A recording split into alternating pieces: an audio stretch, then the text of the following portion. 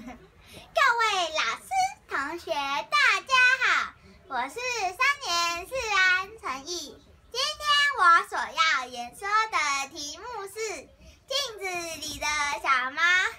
镜子里的小猫，一只小猫无意中走到一面镜子前面，看见里面也有一只小猫，正瞪着大眼睛看着它。这使得小猫有点不高兴。“你是谁？干嘛瞪着我？”小猫怒气冲冲地问。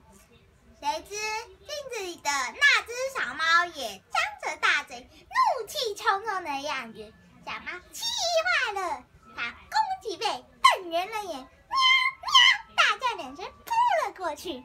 没想到那只小猫也十分生气地向它扑过来，只听见砰的一声，镜子竟晃动了起来。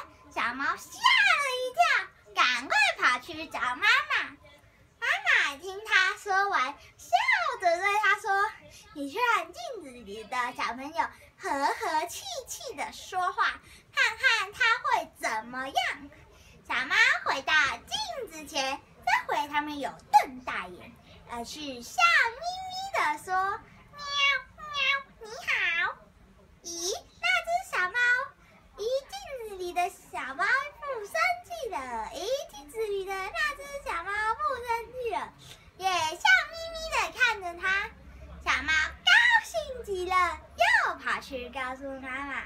妈妈亲切地对它说：“孩子，你要记住，和别人说话时要和气，要有礼貌。你以礼对待别人，别人也会以礼回报你的。”我的演说到此结束，谢谢大家。